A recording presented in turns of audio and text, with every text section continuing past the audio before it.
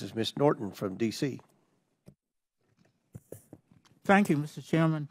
I'm glad that my Republican friends have called this hearing to discuss money and resources in the judicial system. But as usual, they come down on the side of corporations and billionaires, not people. My question is for Professor Clark. What my colleagues seem to take issue with is access to the courts that is sometimes made possible by third-party litigation funding. Republicans have a problem with ordinary Americans being able to afford lawsuits after they are injured or their loved ones killed by major corporations. Professor Stenitz said it best, and I'm quoting, "Litigation funding will reduce systemic inequalities in our legal system by altering the bargaining position of individual, class, and sovereign plaintiffs and corporate defendants," end quote. Third-party litigation funding levels the playing field. It's as simple as that.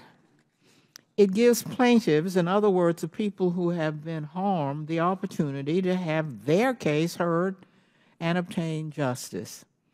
Fundamentally, a lack of money should not prevent any individual American from seeking justice when they have been harmed. Likewise, on the complete opposite side of the spectrum, money should not be the determining factor in receiving the attention of and fairness from the Supreme Court.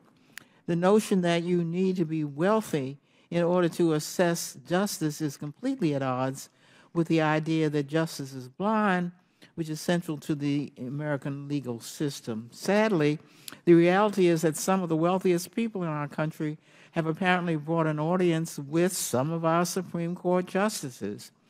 Justices Thomas and Alito have accepted extravagant gifts and have benefited from favors and donations worth millions of dollars.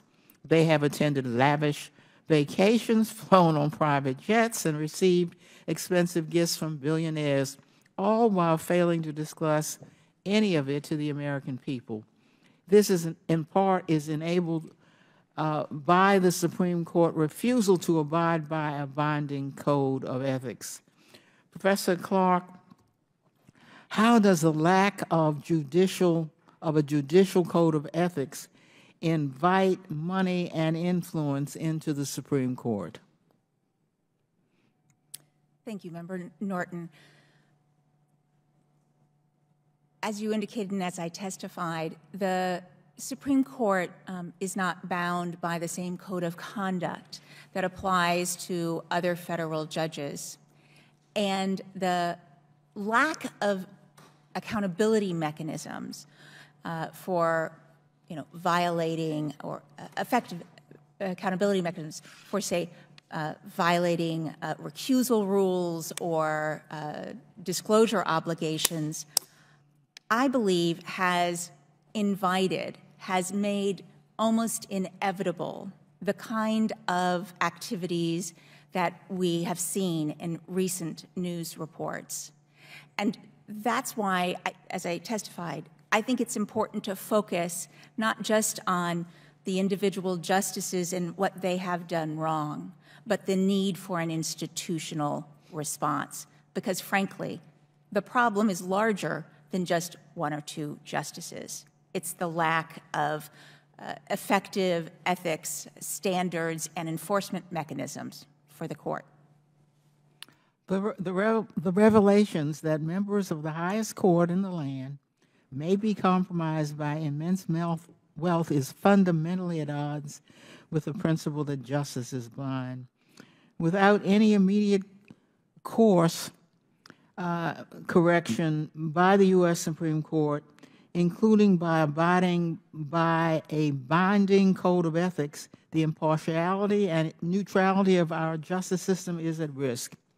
Money should not be a barrier to assessing the judicial system, and wealth should not be what buys you an audience with the judges sitting on the nation's highest court.